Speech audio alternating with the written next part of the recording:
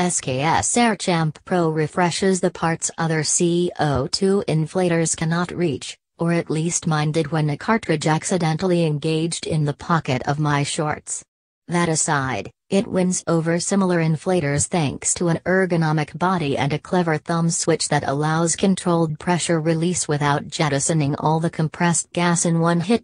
Tipping the scales at 128 grams fully loaded, the Airchamp Pro has a lightweight composite body and reversible Presta, Schrader valve heads, complete with a dust cap to keep dirt out.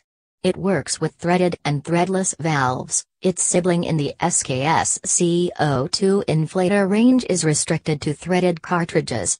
Designed for single-handed operation, it sits comfortably in your palm and is easy to use. While it works well with narrow road bike tires, performance isn't nearly so good with bigger volumes. A single cartridge was completely spent inflating a 700 by 35 cross tire to its recommended maximum of 75 pounds per square inch, taking 12 seconds.